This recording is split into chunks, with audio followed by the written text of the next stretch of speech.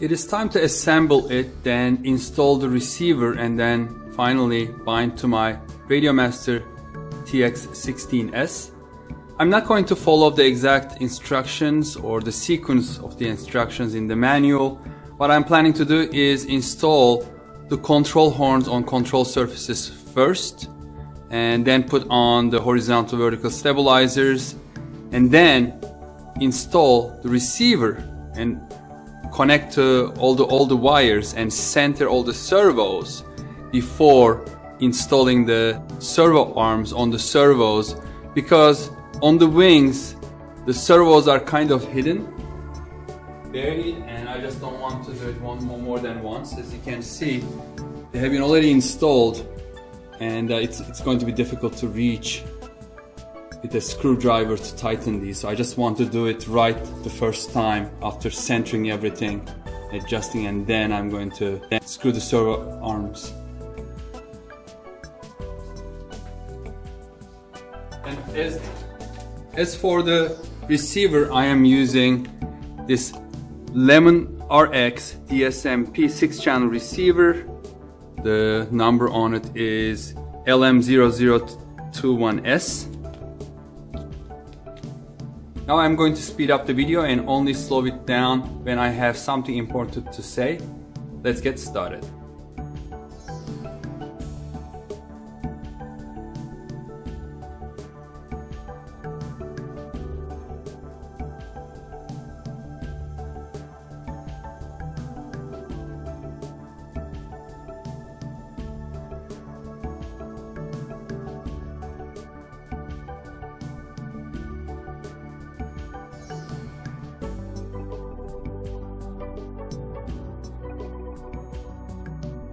The channels have been nicely labeled on both sides, so it's very easy. What I need to do now is pull these connectors towards the front, so there's no wire sticking out.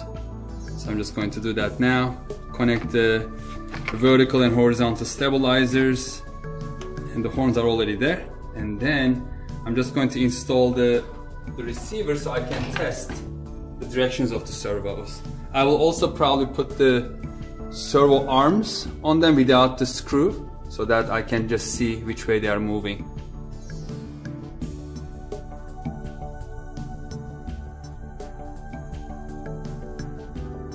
One thing I would like to point out is once you screw in the horizontal stabilizer to the tip of the vertical stabilizer, you won't be able to get the servo arm in. There's no space, so what I have to do is now don't screw all the way in, just left it a little loose. So once I connect everything and then center the servos, then I'm going to install the servo arm. And there's a hole coming through this plastic piece in order to be able to tighten that little screw here. So I'm going to do that and then connect the servo rod to the control horn and then tighten these screws.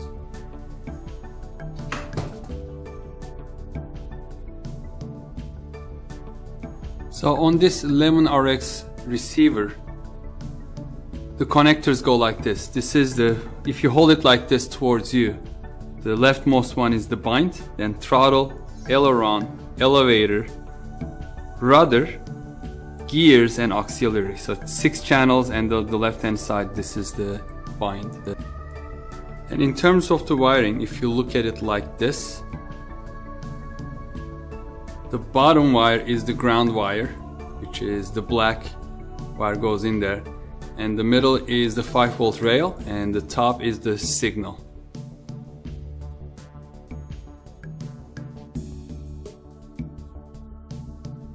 I have connected all the servo wires as well as the bind plug onto the receiver.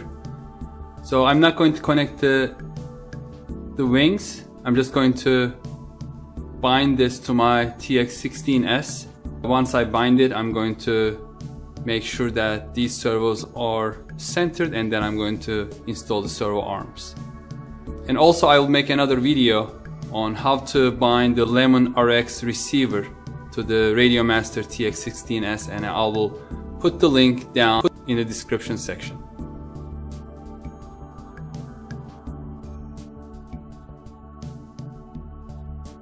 The receiver is all set up and I removed the bind plug, so the rudder and elevator servos are centered. Now I can put on the servo arms.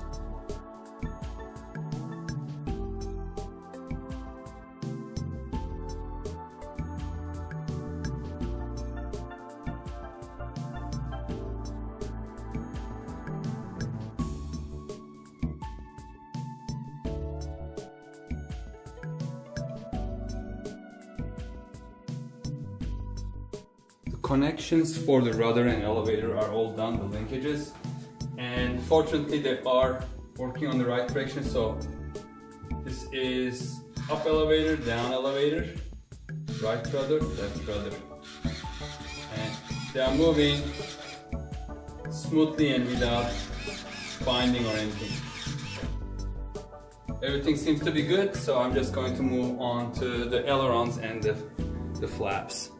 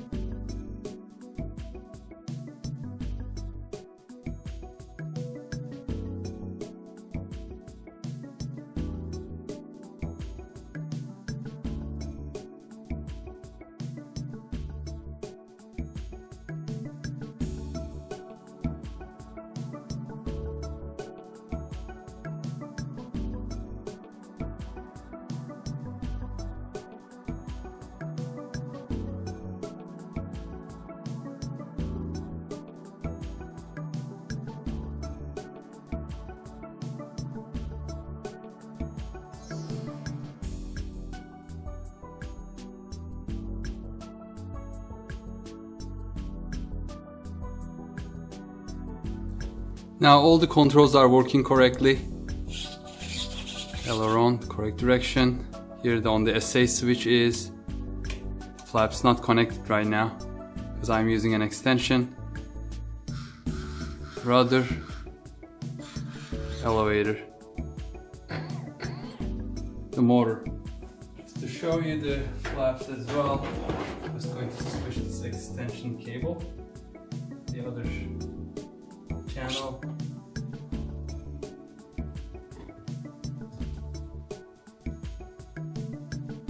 Now it's connected to the flaps. So it's the retracted position. First down, second down. Everything is working.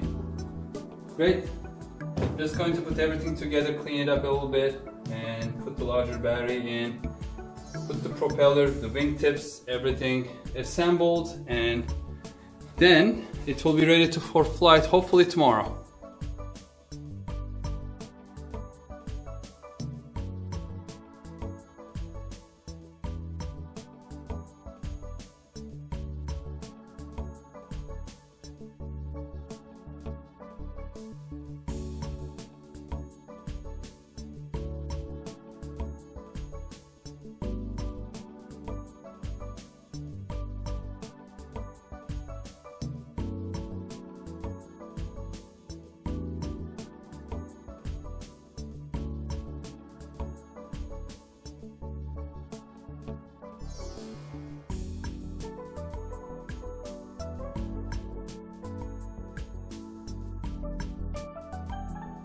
Well, it is almost finished. I just need to put on the wingtips. I'm going to use clear Gorilla Glue.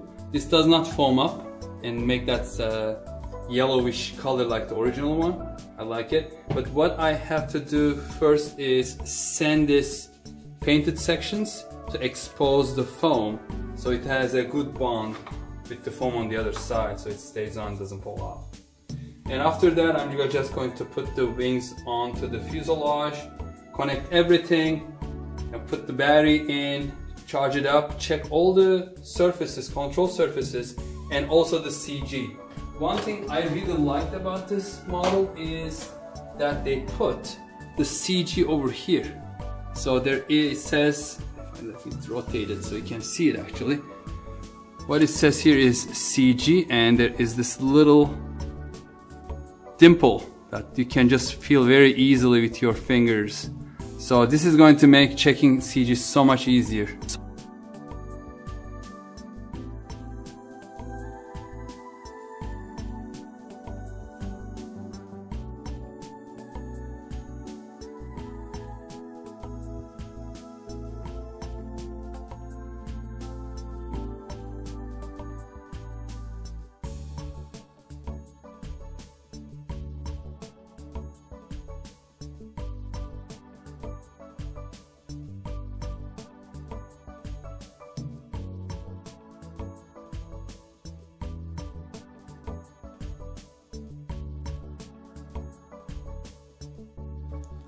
I would like to quickly point out two things. First of all, when I was gluing the wing tips, I used some masking tape to hold it in place while it's curing. So if you don't want to peel off the paint, don't use masking tape or any tape that's strong enough to do that. I don't know how else I could have done it. Probably I could have just held it in place by hand until it was sticking well, or just used 5-minute epoxy glue. That would have worked as well. So with the Gorilla Glue, it needs to be on. It doesn't get tacky right away, so I had to put the tape on. Anyway, it's just a boo-boo, nothing functional. And the other thing is, make sure labeling your flap and aileron servo leads, because it otherwise gets very difficult to figure out which one is which. And this is very difficult to tuck in. So there's no space. Once this goes in, there's not going to be any space for these to go in the wing. So you have to push these in while you are pushing the wings. And this is something that is going to be a little frustrating on the field where I don't have a table. And I'll be doing it probably on the ground. But what I did with the other wing was just using a screwdriver to pull the wires in from here. What I should probably use is instead like a bent wire, probably from a hanger wire, and then just pull them that way instead of prying it with the screwdriver. So now I need to get all this one in and push the wing all the way in. So there is a plastic tab underneath that needs to click here. It is underneath here, so let me try to rotate it and show it to you. And that needs to click in, and it's super. So this one, you see that large tab at the end, the left hand side? That's super stiff, so you really have to push it.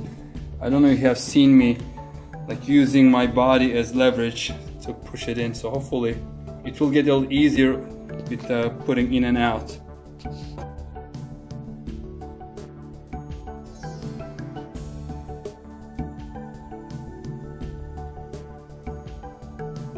Here's my first issue with this airplane. So this canopy,